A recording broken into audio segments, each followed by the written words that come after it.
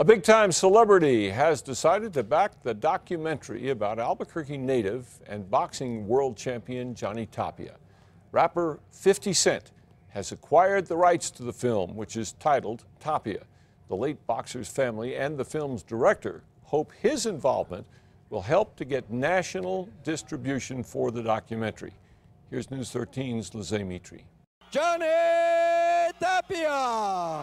The five-time boxing world champion from Albuquerque struggled with drug addiction and trauma after his mother was raped and murdered when he was just 8 years old. And I never forgot it, man. Never forgot it. It's a story told in Tapia's documentary that director Eddie Alcazar says rap star 50 Cent relates to. 50 Cent's mother was also murdered, and he grew up in kind of like this tragic area as well. In this video, 50 Cent also talks about his connection to boxing after launching his own boxing promotions company. Boxing is very similar to rap.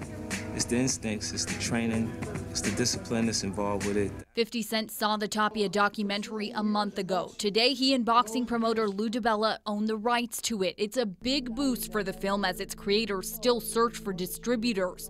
And the news comes a little more than a week after the one-year anniversary of Tapia's death. Here we are a year later, and instead of people forgetting, I mean, he's going on to new levels. Johnny's wife, Teresa Tapia, is excited about the collaboration and says she hopes to meet 50 Cent at the documentary's premiere in Los Angeles next week. The film's creators say they originally were just interviewing Tapia as research for a feature film on his life. Those interviews turned into a documentary when Tapia died at the age of 45. Teresa says she thinks her husband knew all along he was saying goodbye. There's key words through the whole documentary where he says, I've had a good life.